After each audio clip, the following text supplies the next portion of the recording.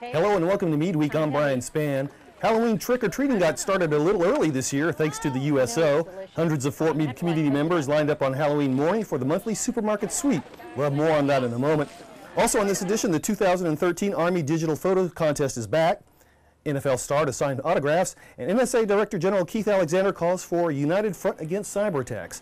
These stories and more, but first, hundreds of community residents lined up outside the Fort Meade USO on Halloween morning to receive bags of free groceries.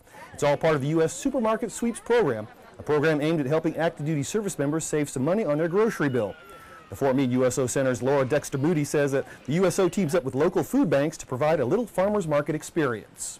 We partner with the Maryland Food Bank. They come in and bring in pallets of fresh produce at the last Thursday of every month. And we bring the farmer's market experience to our military. It just helps everybody's dollars go a little further for them. It helps them to be able to take some produce home and learn about new foods that they may not have learned about either. For more information, stop by the USO Center or visit www.usometro.org.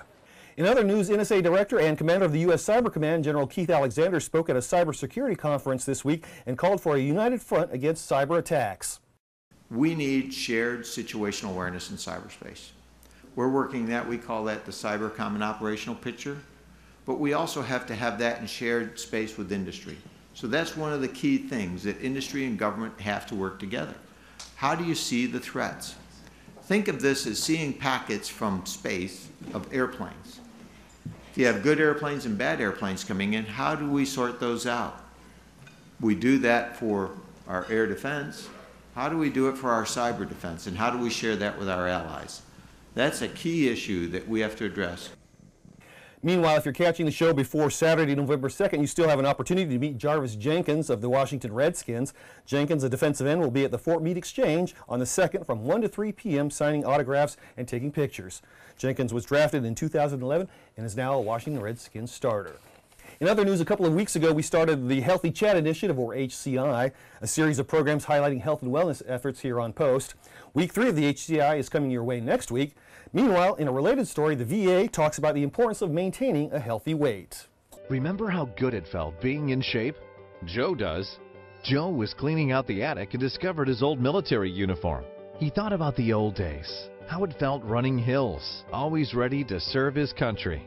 Joe wants to feel that good again. He's not alone. Joe's wife, Sally, also wants to lose weight.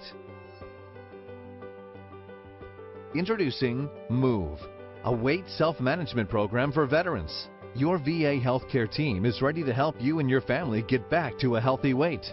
Your weight is a balance of what you consume versus what you burn. If you're gaining weight, you're eating more calories than your body is using.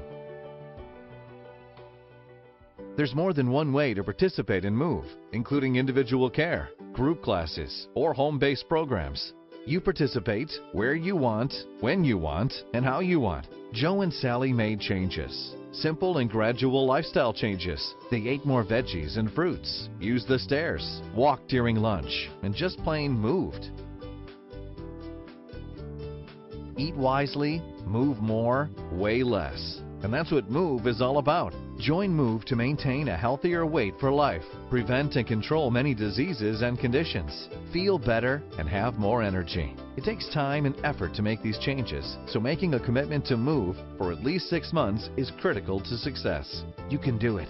Read other veteran success stories at www.move.va.gov. Talk with your healthcare team and move towards your healthy weight goals today.